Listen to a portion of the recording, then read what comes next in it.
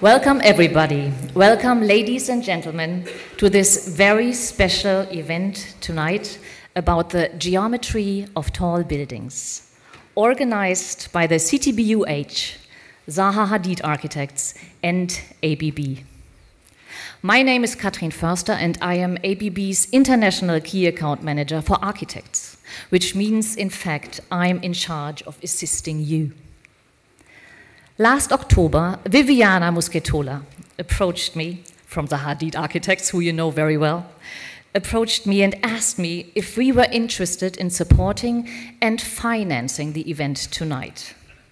Well, considering ABB's wide portfolio of building automation solutions and electrification products that are essential in every modern building today, I said, yes, certainly we will support you. We are your partner. We are part of the development of future tall buildings and our urban habitat. With 136,000 colleagues based in more than 100 countries worldwide, ABB literally is everywhere where your high-rise might rise. From China to Australia, to Brazil, to the Netherlands, or to the UK. I want you to keep that in mind. Let me now, ladies and gentlemen, ask Viviana Muscetola from Zaha Hadid Architects on the stage. She will be our host of the evening and will introduce our 7 highly decorated and highly recognized experts of the evening. Thank you. Welcome, Viviana, please.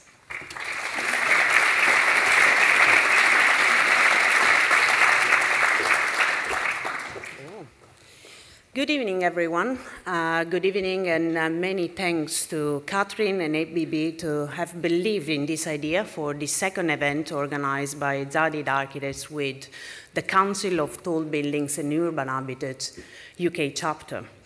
So we're very pleased to have this year an additional partner, ABB, and Katrin, that believed in our initial talks around the office. So the event tonight is effectively run by those 3 parties together, and we are very thankful for the CTBUH to have had the opportunity to get all of you in this room to join us for this lecture. Mostly the event that is called Geometry of Tall Buildings have been thought as a platform for discussion between architects and engineers about the future of tall buildings. Architects are effectively designing form to respond to the surrounding of the buildings, to the social interaction, and to provide comfort for users, and much more. Engineers are responding to wind and loads and seismic, but essentially the structural form of their building should truly connect with the overall essence of the building. The common element in between the 2 disciplines is geometries, and how do we talk about geometries and how do we develop the geometries of the future. So for today's night, we have a fantastic panels, as I said before, of speakers. They will alternate in between architects and engineers. And you will, I will strongly encourage each one of you to please do at the end ask questions to them. The main challenge for all of us is to see how we go further than a brief, how we can develop ideas for structure and form that are better responding to our current society. So I will ask all of the presenters to stick to the 10 minutes presentation because we want the audience to be engaged in this evening event. So I ask Patrick Schumacher, Principal of Zaha Hadid Architects, to please join us on the stage. Thank you.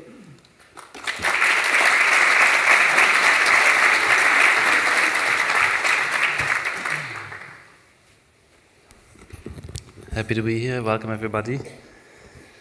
So my talk is Tectonism in Tower Design. Tectonism implies that engineering and also, I would argue, fabrication logics are becoming the stylistic drivers for a new style. It's actually a subsidiary cell of parametrism you might have heard about, but it's a new stage, the latest stage, which is more sophisticated in the sense that it integrates a lot of engineering intelligence and the latest fabrication intelligences. So I just want to give you an image. If you've seen parametrism before, it's usually quite diverse and fluid, but it's all NURB surfaces, and in a sense, compared to what is coming here, rather monotonous. So we're having another increase in versatility and also expressive capacity, and that's interesting to architects who actually want to communicate a much more diverse and variegated built environment and with multiple and more diverse social situations, which this new repertoire could deliver. You can see here that this is not just organic forms, which are always the same kind of NURB surface remodeling, but the geometries are quite particular to a particular structural logic, whether it's active bending or an inflatable, which is later on kind of filled with carbon fiber fibers, or modular elements which aggregate into some kind of shell tessellation. So this was Achim Menges, Stuttgart research. This is Philip Bloch, people we're working with, which is a very particular compression shell logics out of thin stone. And what is important about these new techniques, they can take any free plan configuration and then develop rigorous morphologies on top with a very particular overall geometry and then also particular grain of internal articulation, whether it's the reticulation and ribbing of a slab or of a shell. And I'm just showing some research projects, which are not their towers, how we start to develop an expanded repertoire, which is very much informed by engineering logics and fabrication logics, like topology optimization, for instance, here, and then geometric fabrication optimization. And you get this kind of very rich repertoire of rigorous, beautiful morphologies. And these are just the kind of research we do at our research group in code, curved folding, for instance, sheet material into shell formations, hot wire cutting, which delivers ruled surfaces, which we can then also print on. 3D printing is another element of this. Tensile structures of various kinds, which are particular, equilibrium tension surfaces, the seaming.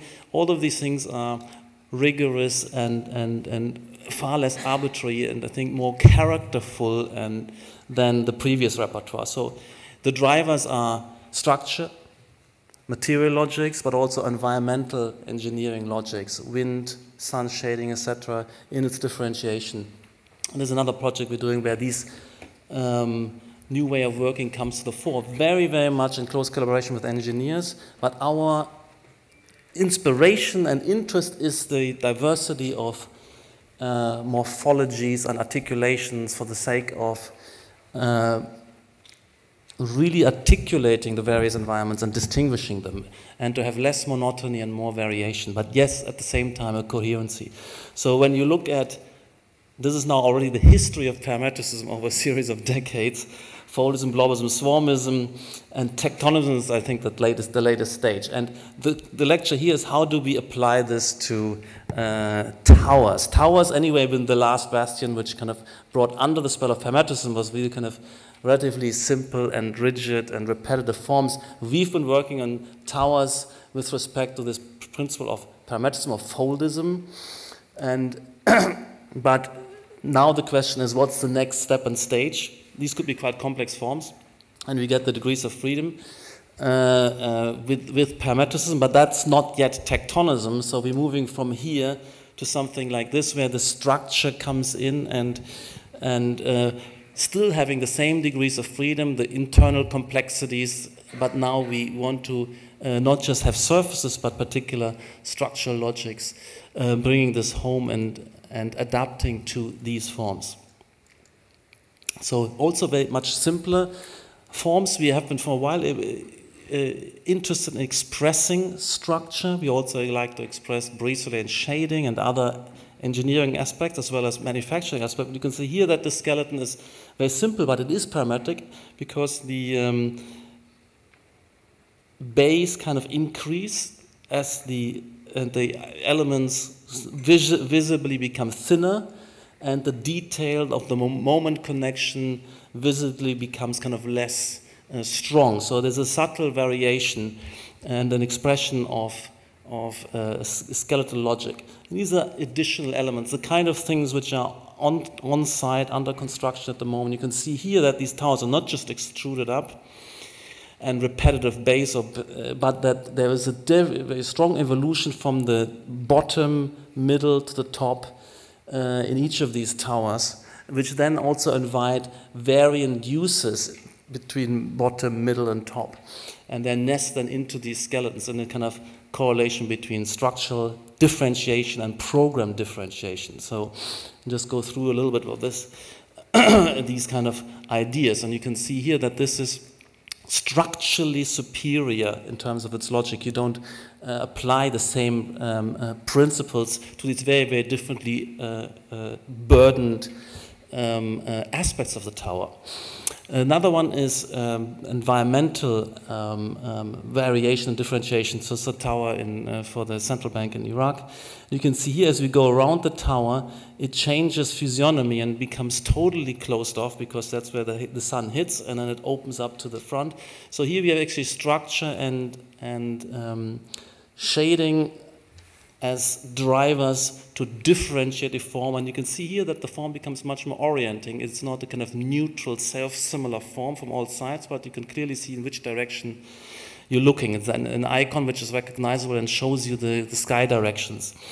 And this is the way we're looking at this. So the way this works is that we can use engineering techniques like sun exposure maps and then transcode that into, for instance, the brise-soleil surface, which is differentiated across and will thin out, will also, when a building from opposite casts a shadow, this could be kind of thinning out the louver. So there's a lot of information gathering and communication, therefore, of what's going around. So on an overcast day, you can see the sun directions and you can sense which buildings impact on this. So this is not only structural, it's also environmental logics, which imprint their character and particular logic onto the architecture. So we love to work with this, and of course there's lots of degrees of freedom how you transpose, for instance, the sun exposure map into a brise-soleil conditions, or how you transpose various ways of adapting the structure to the very, very different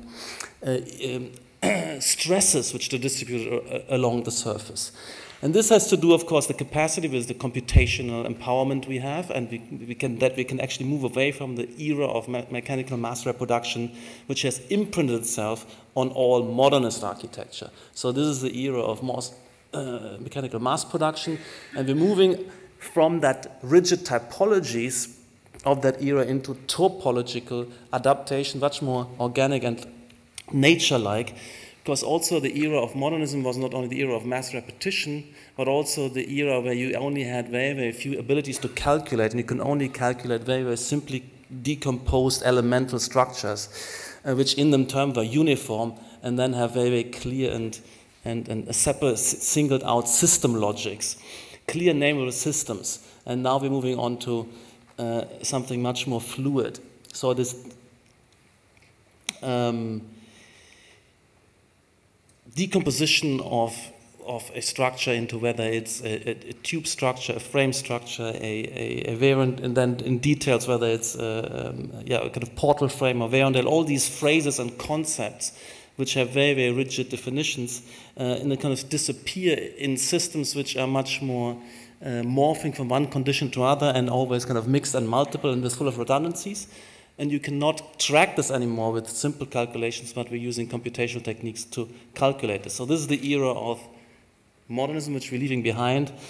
And somehow there was regret that these kind of modernist buildings were so kind of faceless and neutral. They didn't have a bottom, top articulation, middle articulation. All the sides were similar. So we actually can bring back a more characterful set of towers, but without relying on kind of invented physiognomies. So this is the way we would, these kind of variations of bottom, middle, top, and the different sides would come out of the kind of engineering logics. So this is one of the towers I want to quickly describe. In Miami, you can see here that the skeleton evolves and thins out to the top, and that we have different ways of nestling 3 apartments and 2 apartments and 1 apartment in a top space. and various bottom spaces fitted and correlated into the variation which skeleton delivers. So you get this kind of correlation and opportunizing, and then these different conditions also express the different program conditions. And I think it's very elegant and beautiful, and is also more efficient than just an extrusion, which is a kind of default condition of modernism. So I wanted to quickly click through those. This is happening or similar here, where you have a tower where, of course, particularly if you pull in at the bottom, where we have only an entrance space and want to leave a lot of space for the ground, how the structure is working very, very hard at the bottom, and then as it moves up, can lose its triangulation and lighten out. This is a typical condition. And this is kind of a system transformation in the tower, whereas the traditional engineering logic would that you would have to select a particular system for a particular height of a building, and then the presumption is that that system is the same throughout the building. And if you look at these diagrams, you can turn them upside down. There's a patent irrationality, and everything is over-dimensioned in such a system, theoretically. Once you compare it and take out the a priori of mass reproduction and simplicity of calculation, you see that these logics are patently irrational compared to what we can do now. Now we're doing much differently. We actually see that when you let an optimization run, that there's a lot of differentiation throughout the shaft of the tower. And we looked at this, and can we actually develop a tower which starts as a tube and then shifts into outrigger system, and then to a core system and a pure framing system, for instance, and you morph through all the different systems. So we've done this initially at the DRL at the AA, where we have different studies to explore how one would use various algorithms and techniques to develop adaptive skeletons. And they're quite experimental, they're quite out there. And so we're moving from typology to topology. These kind of techniques of topology optimization, we've integrated them at the moment only in smaller objects, in smaller structures. In the experimental stage, we're scaling up to larger ones. And so far, this hasn't arrived at the tower, but this is studies of students where we're trying to this. Of course, we need help of engineers. We're just intuiting where the rationalities might lie, and trying to see how this makes for an expressive and variegated architectural proposition. We're doing some kind of proto-engineering and probing of a new language, the language I call tectonism, which must be redeemed, of course, in a close collaboration with engineers who have to challenge us with bringing their intelligence to the table, rather than having the attitude that we give them some forms and they're just kind of then post-engineered. This whole idea and concept of a tectonism-driven new beautiful articulation, nature-like, relies on a very, very close collaboration with engineers, where they take a kind of co-authorship and really bring creative constraints to bear and work with us on making these things happen. And with that, I want to just talk about that beauty as the promise of performance would also have to be revolutionized. So this will bring a revolutionizing of our sense of beauty. And you can see that if performance criteria and expectations shift, we might have to shift our sensibility from left to right in terms of what we find beautiful and what we find vulgar and ugly. And that's also happening on other levels, and I think it will also happen on the level of architecture and towers, that we need this aesthetic revolution for good reasons, because this is the high performance we should start to love and endorse. Thanks.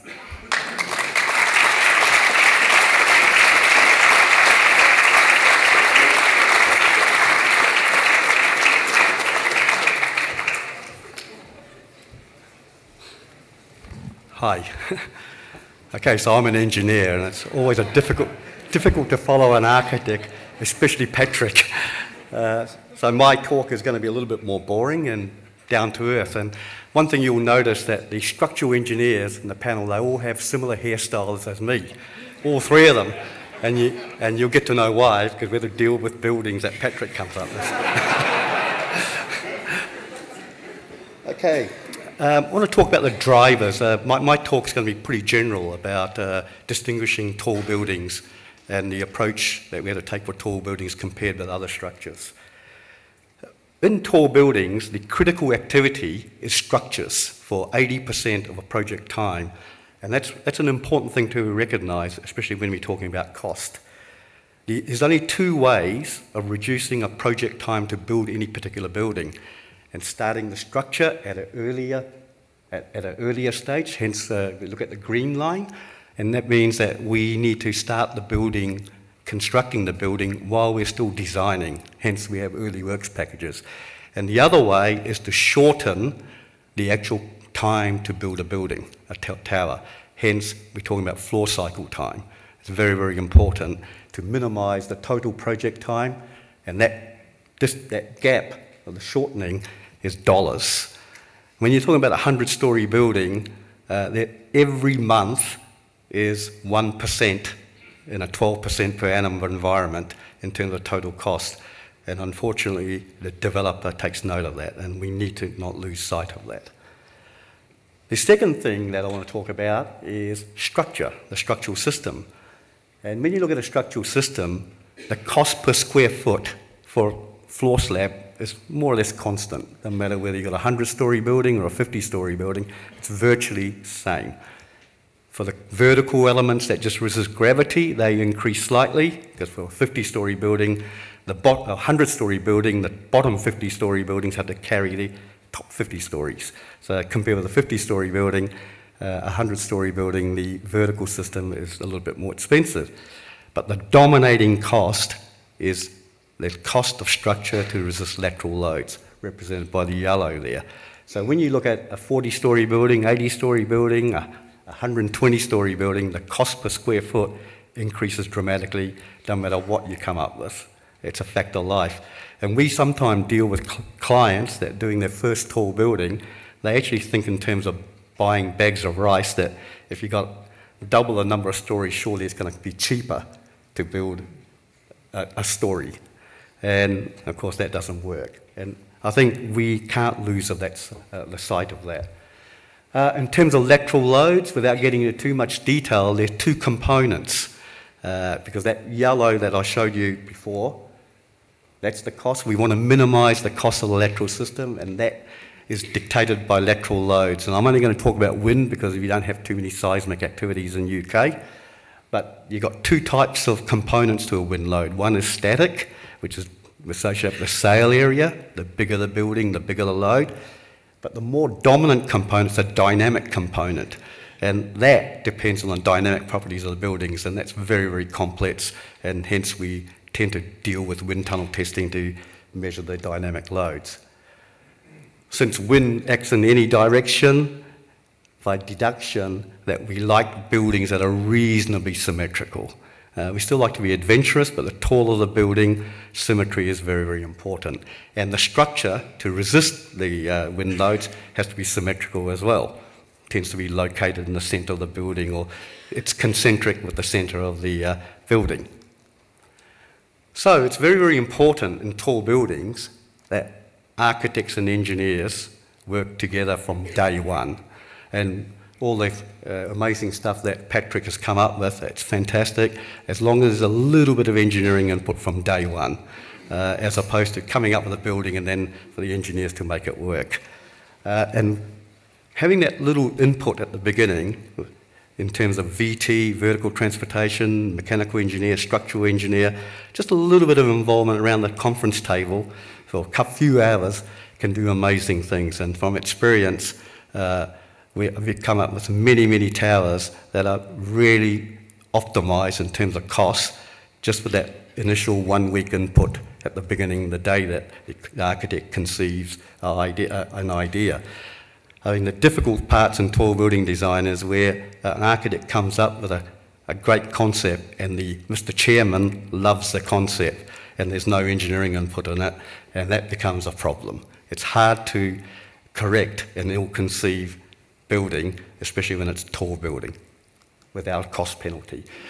There's good examples in terms of the importance of wind loads. There are twin towers on the right-hand side there, identical, except they were orientated 180 degrees out of phase. And one of those towers, the wind load is double compared with the other one, just due to the aerodynamic characteristic of the building compared with the prevailing wind.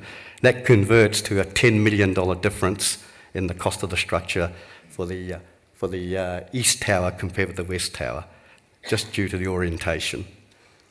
Here's another building where we had to work on an existing tower that's half built, and the developer wants to increase the height of the building by another 6 levels because there's money. That extra 6 levels is going to get about another $200 or $300 million located in Mumbai, where real estate's very expensive. And of course, we had to minimise the wind load because the foundations are already built. And by just tweaking the facade that you see in red, by putting some disruptions to disrupt the dynamic properties of the wind and to reduce the dynamic component of lateral wind load, we can reduce the wind load by 20 to 30%. But this involving the wind tunnel engineer, the architect, and our structural engineers working together right from day one. And when you think about it, when you're designing Ferraris and sports cars, wind tunnel testing is there right from day one. Why don't we do that for our buildings? We tend to introduce structural engineers, wind tunnel engineers too far down the track. By having them involved right from day one and the developers paying that little bit of extra money, you can do amazing things. And the architects can come up with some amazing structures. Cost modelling.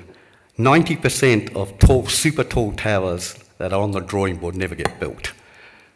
50% of that 90% is probably due to the fact that a developer doesn't have a clue about tall buildings and has never done some cost modelling. You know, we constantly get asked, how tall, what's the optimal height of a building? Well, it's far too complex. It depends on land cost prices, depends on interest rates, a whole lot of factors. Efficiency, floor efficiencies. You can do a whole lot of modelling, and there is an optimum height for every building.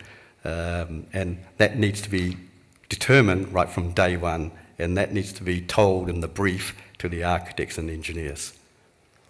Shape and form, well, there are the 5 images of the current top 5 tallest buildings in the world that are either being constructed or completed. And you look at the shapes, they're symmetrical, they tend to taper, because a taper compared with a constant floor plate for, say, a 120-storey building, the taper will probably reduce the wind load to 1/9. If you take a simplistic mathematical correlation, a taper, a cone compared with a cylinder can reduce the wind load to only 10% of the overall wind load. And so that's a huge reduction, and hence the reason why you get shapes like that. There are many other shapes that are on the drawing board, but these buildings will not get built, I can assure you.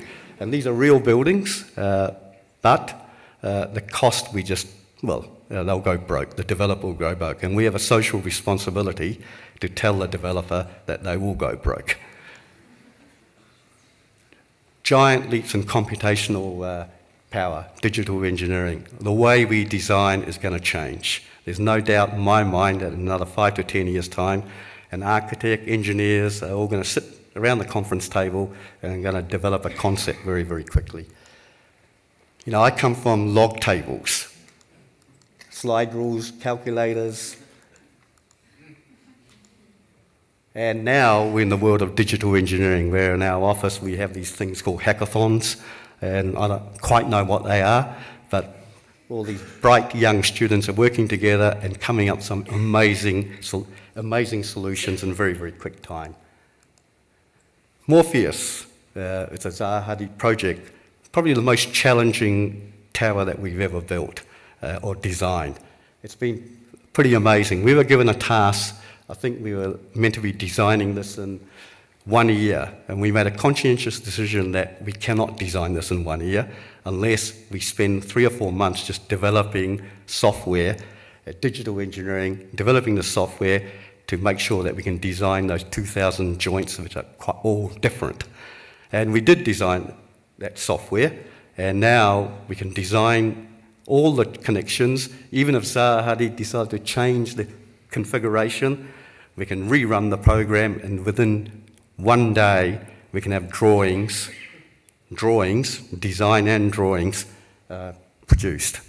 And it's pretty amazing, and that's the way the world's heading, and so all the projects that Patrick showed are all now going to be feasible. However, we still have to address the cost. Someone has to pay for it, and the occupant has to pay their returns. So if a developer does have the ego to build these buildings, there has to be someone with the ego that's going to live in these buildings. What Patrick didn't tell you, that this project, probably quite expensive, but there is a casino at the base that funds it. And the winners from the casino are going to stay in the hotel, and the losers will be staying in the hotel next door. So, amazing project. In fact, there was only 2 RFIs for the connections for this particular project because it's digital engineering, it's exact, and so there's no issues. Collaboration is a winner. All the stakeholders are very, very important. This particular project was nearly 7 years ago, and this shows you what collaboration between the stakeholders can do. We were locked in a conference room, a hotel, a very nice hotel. Engineers, architects, cost consultant, the contractor. The contractor was asked that, can you shave $300 million off a $1.3 million budget? And the contractor said, yes, we can. Give us $1 million fee and we'll make it happen. And so I won't go through in detail, but we reduced the number of piles with geotechnical engineers involved. We took the glazing off from the top of the 500-metre high tower because no one can see whether that's got glazing or it's got no glazing. So it reduces the wind loads by 10-15%, which has an implication on the structure. We changed the structural system. If you look at the right-hand side, we changed the beam configurations. The weight, the tonnage wasn't saved. There's no savings in the tonnage, but less craneage because less number of units. And so that's shaved 1 day off the floor cycle time, hence time is money. Lifting strategy was rearranged in coordination with the architect and the VT. And we rearranged the core, talking with the architects, MEP engineers, structural engineers, and we created the yellow. The core was reduced by the yellow area, and through that we had additional lettable space, which generated more capital. And so at the end, the original tender bid was $1.3 billion, and with collaboration, we reduced it to $1 billion, saving of $300 million, real money because the contractor signed up on the $1 billion. Unfortunately, it was 2008, global financial crisis hit, job never went ahead. But the response is, the answer is that we did, through collaboration, you can save a lot of money. Okay, I'm going to whiz through this. There's another very super tall tower through very early involvement in the structure, VT, MEP. We come up with a very good solution in 1 week for a concept competition. And you can see that the building is symmetrical, architecturally not bad, and there's sensible floor layouts to match the usages. This is my favourite project. I have no involvement in the project, a successful project, because architecturally it's a fantastic building, structurally it's a fantastic structure, and the developer is making money, and the community is benefiting. Why is it making money? Because this developer is not just building a very tall tower, it's building the infrastructure around the tall tower. It's increasing the value of the surrounding buildings. The surroundings is increasing the value of the tall building. It's reportedly that the observation deck on this tower is generating enough money alone to fund this building. I think something like $100 million per annum. And what a success. So there's the future. I'm optimistic.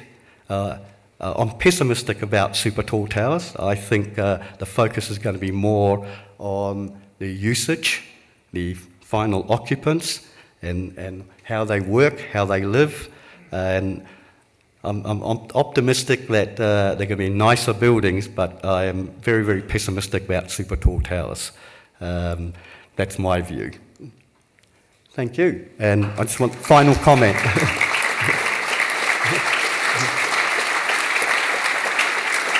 I just want you to read that comment, because us engineers, we also think it's an art, and we love to be involved at an early stage with our creative architects right from day one, and I think we'll come up with some better performing projects. Thank you.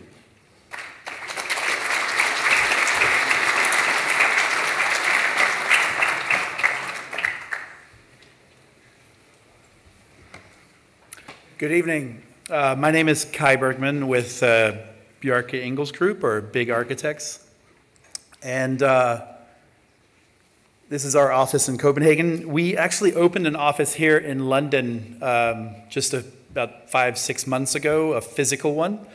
We've, of course, been in London for the last year and a half with the opening of the Serpentine Pavilion, and then with the work that we've been doing on King's Cross. King's Cross is an interesting building, I think, because it's 11 stories, as King's Cross is kind of thought of as a new district, a new neighborhood.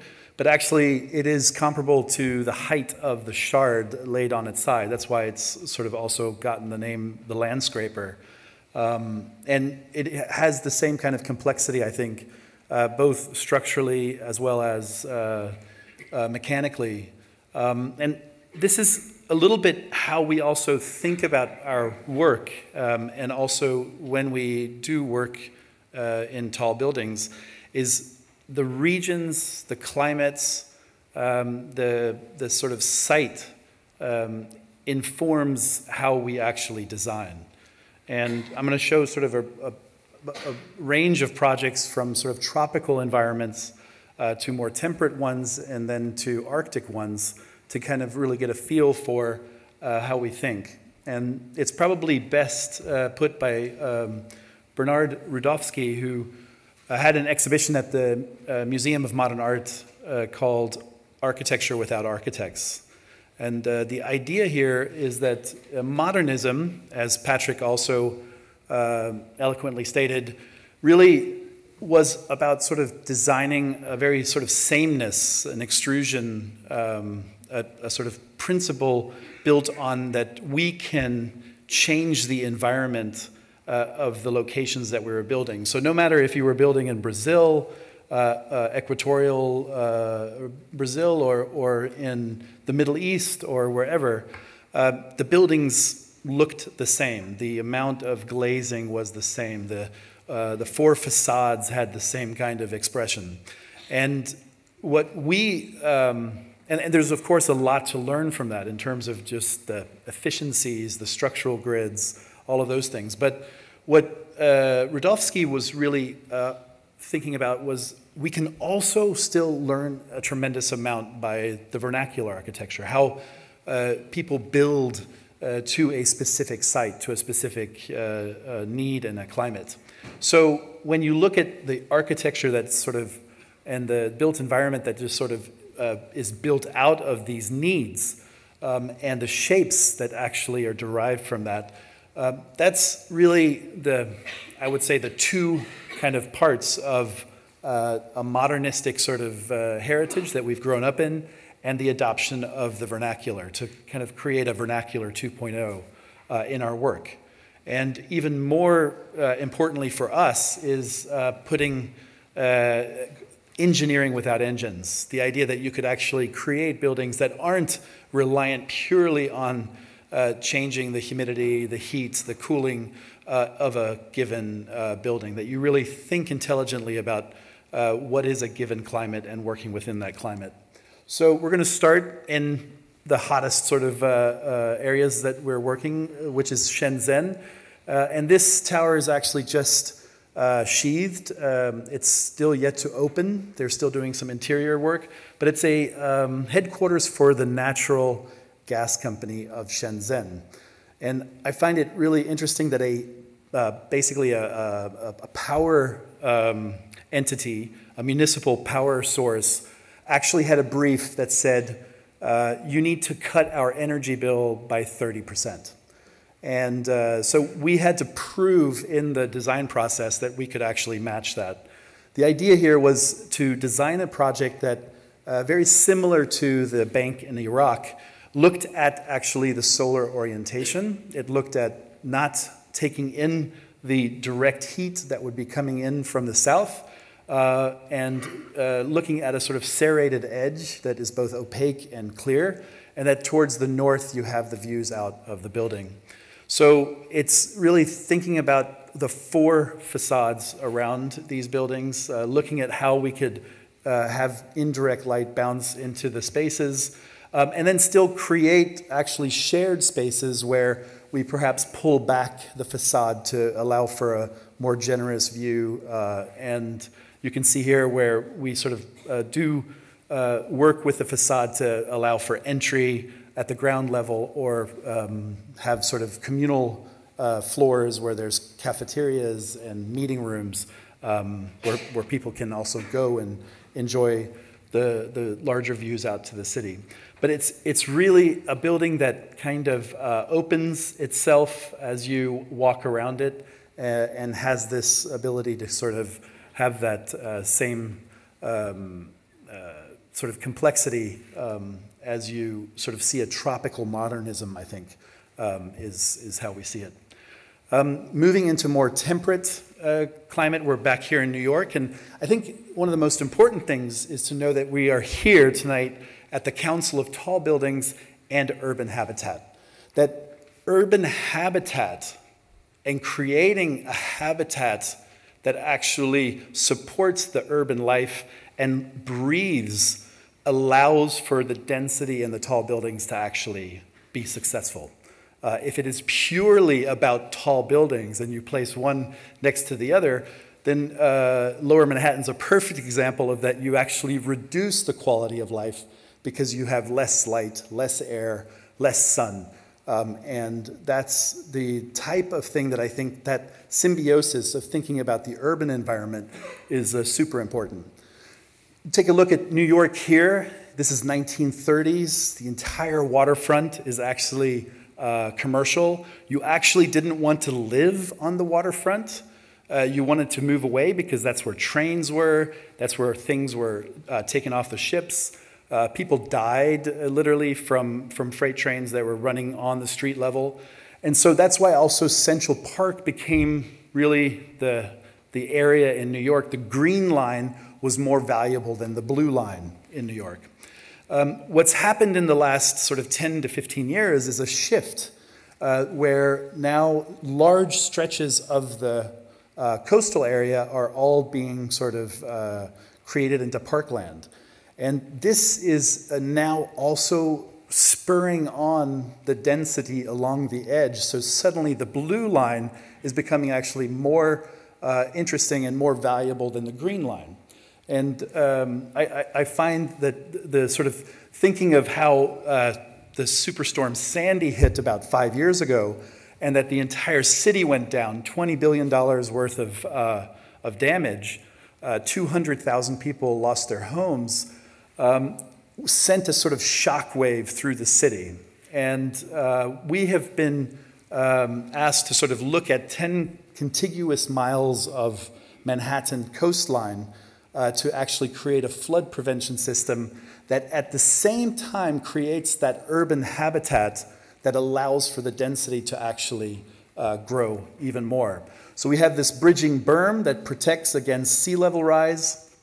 We have a bike lane that goes around the circumference of the city, so you can ride your bike for 10 miles and not cross a single street. And this kind of urban furniture is here to actually protect against those climactic conditions that will occur. So just on this exact area, or this ribbon of parks that you see happening on the west side, is our first project in the United States, which is VIA. VIA is a residential building that is right there located on between West 57th and West 58th on the Hudson River. And it's 705 apartments, and then also a retail base. On top of the retail base, we've created this courtyard, and the courtyard is exactly 13,000 times smaller than Central Park. So we looked at both the proportions and the programming to bring that kind of life into the center of the project. One of the reasons that we looked internally as opposed to externally is that on the north side we have a 1930s power plant by McKim, Mead & White, and on the south we have a trash distribution center where every trash dump truck actually goes in. So not necessarily the nicest neighbors, and therefore we looked at a way to actually internalize the views and the program. But it's the same width as a city street, so it's 60 feet from side to side. And this kind of court scraper where you at one end have the height of a handrail and at the other end you have a 44-story building. That kind of court scraper and that kind of carving out of public realm and creating that in addition to the other park and the other sort of flood protection that was happening at the same time was an idea of how we could actually bring that into the city grid, so that the coastal protection isn't something that just happens on the outer edge, but actually starts to also percolate into the city. And you're living in the middle of Hell's Kitchen, and you hear birds chirping outside your window. So really a very different type of sort of living. You can see the arrangement here in terms of 2 double-loaded corridors. It was very important for the client to only have one point of entry, which had a reception desk, so we did that on the short end. And yeah, it's a rental building, 80% market, 20% affordable. I know that here in London you're discussing exactly these issues right now with the new planning that's happening. In New York, it is something that has been very important in allowing for the different neighborhoods to have a very sort of striated feel. We are also working on the spiral. The spiral is for Tishman Speyer. I say this because Tishman Speyer owns the Rockefeller Center. And for me, the Rockefeller Center is an amazing tall building that also creates an urban habitat through all of its terraces, and then the top of the rock at the very top of the building. So from 1930s, the inclusion of public art, the ice skating rink, the kind of dimensions and proportions and scale, the gardens that are still kept absolutely pristine and people using them and programming them is a project that I think is really vital to New York, and it's also vital to Tishman Speyer. So we looked at this site right adjacent to Hudson Yards. It's exactly where the High Line ends, and we thought of this idea of taking the High Line into the skyline, allowing for a sort of a spiral of terraces to move up the building so that every single commercial floor has the ability to go outside. Again, something that's not really been seen or done before in New York. And this is a way for us, to connect a high-rise building together with its urban habitat. So the gardens are moving up and spiraling up, but it's not only about being outside. We're also very interested in how the outside and the inside work together, and then how you can actually tie the floors together to create connections that people can sort of activate and move up. So this is a project that's now under construction, just started moving the earth. Pfizer, the medical pharmaceutical company, is taking a third of the building. We're moving now into Canada, where when you look at tall buildings, they're often, of course, on very particular sites in the city. However, the Flatiron is super interesting because it was a residual space, a space that was kind of left over by the way that Broadway slices through the grid of Manhattan. And here, no one really built these triangular sites. because they didn't really make a lot of sense as 5, 6, or 8-story buildings. But with the invention of the elevator and reinforced concrete, suddenly those residual sites in the cities became buildable. And that's how you sort of developed these structures like the Flatiron Building. I think we should always be looking out at how technology advances and look for those materials that suddenly allow us to rethink about our residual spaces in cities today. So what can one do with carbon fiber that one can't do with steel or glass? And in Vancouver, we took the Flatiron Building and created the Fat Iron Building. So it's a project that's under construction right now. It's a residential project, and then at the base, it's office underneath the sort of split Granville Bridge. And here, everything is sort of driven by code and by zoning. We had to have a certain setback away from the street, but then we just sort of negotiated with the city that setback didn't make any sense as an extrusion. Why couldn't we actually take over the space above our basically airspace? The city approved. We increased the unit count by 50%.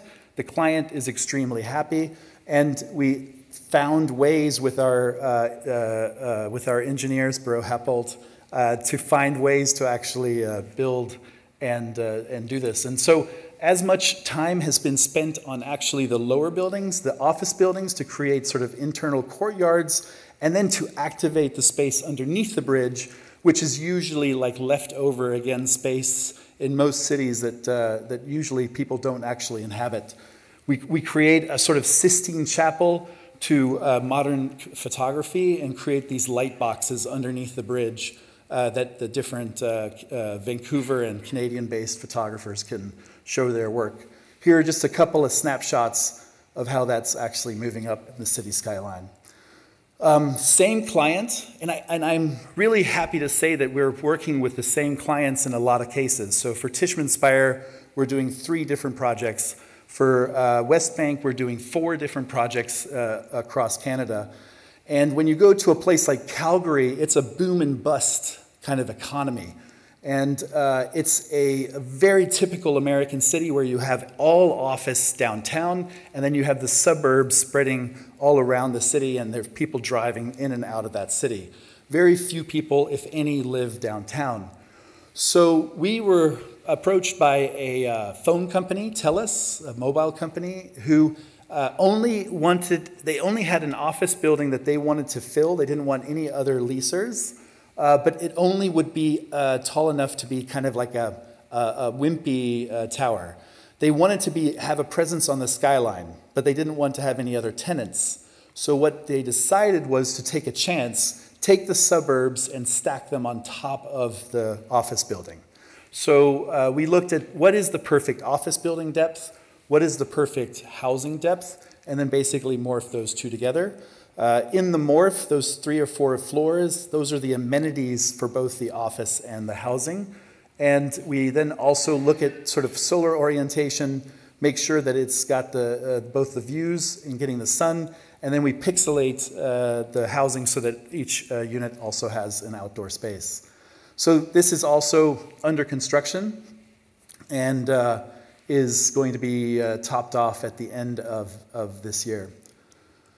And to finish off, this is a project that many people probably don't even think of as an office building or as a tall building, but it's actually 400 people working inside this power plant. It's the tallest structure in Scandinavia.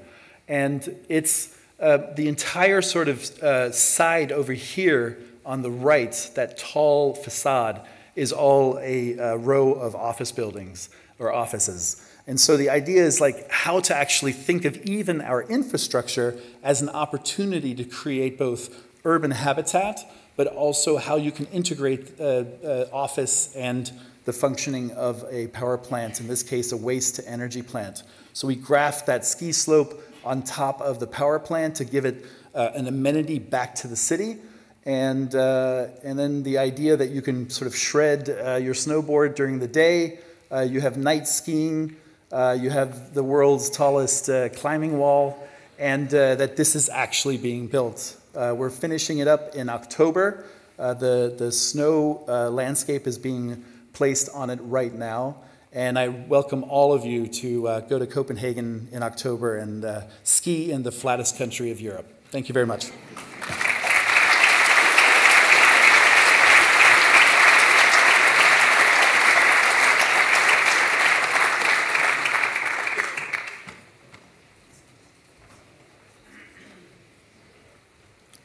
So, good evening, very warm welcome from my side. I am not an architect, I'm an engineer, I'm an electrical engineer, and I want to talk with you about smarter buildings. We heard a lot about skeletons, we heard a lot about the top, the bottom, and the middle of a building from Patrick, and I want to speak a little bit about the backbone of a building. Yeah, let's start our journey with a quote from Le Corbusier: "A house is a machine for living in." And I guess you all know this quote, and if you read through and study it further, then you find the following. A house is a machine for living in. You employ stone, wood, concrete, and with these materials you build houses and places. That is construction. And we heard a lot about modern constructions, about modern forms, about the modern approach in this context. And for me, the last sentence from Le Corbusier in this quote is very important. Modern life demands and is waiting for a new kind of plan, both for the house and the city. And this interaction between a building and the surrounding and the environment and the city, that will become more and more important when we talking about smarter buildings, smarter communities, and smarter cities. And now, if we are not living in 1923, we are living in 2018, and here I have another quote from a trend researcher from the Netherlands, and she stated, "The internet has changed our world. It affects our work, our private life, the interaction with technology and our thinking. An important role in the future is the enjoyment and the fun factor of technologies and its compatibility." And if we now bring these two aspects together, architecture, smarter buildings, Internet of Things, then we are talking about bringing the earth and the cloud, bringing the building and the cloud together, and that is what electrical engineers doing at the moment. They connecting the buildings to the clouds, and the clouds to other clouds, and the clouds to the cities, and the clouds to the environment, and that is what we call smarter cities, smarter communities, smarter buildings. So, but before we take off for this journey in the here and now, let's have a look back where this all is coming from. So it is not new that you need an electrical infrastructure, that you need a backbone in a building for electricity, for water, for wastewater, for gas, for all these kind of energies. What is new is that you combine these together with the information. So you have not only a backbone for this energy, you have also in later buildings a backbone for information. And what you see here is that it all starts before 1960 with mechanical and first electrical revolution in these buildings. And today and tomorrow we are talking about these smarter buildings, smarter communities, smarter cities, smarter societies. We are talking about services, artificial intelligence, about algorithms, and about robots. And all this together will create a new way how we live, how we think, how we will act. Everything will be connected with everything, and also our buildings and cities will interact and will exchange informations. And all this is possible because the world is changing, and I have here some statements from researchers about what will happen with electricity and the demand of electricity. And what they are forecasting is that the demand of electricity will grow by 90% till 2014, and that is really a huge amount. 2015, almost all electricity will need to be generated from clean sources. That is where engineers are working on, and that is really important that we find solutions for clean energy. There will be more than 33 billion connected devices by 2020. 2020 is only 2 years from now. We expect informations at the touch of a button, and 2030 robots and artificial intelligence will support us. So that is the challenge. That is our challenge for the future. And if we combine these concepts with the breathtaking concepts from the architects and from the planners and from the developers, then we are in the future. And the future has already started. 70% of the world's population will live in smart cities by 2020. That is coming from the UN.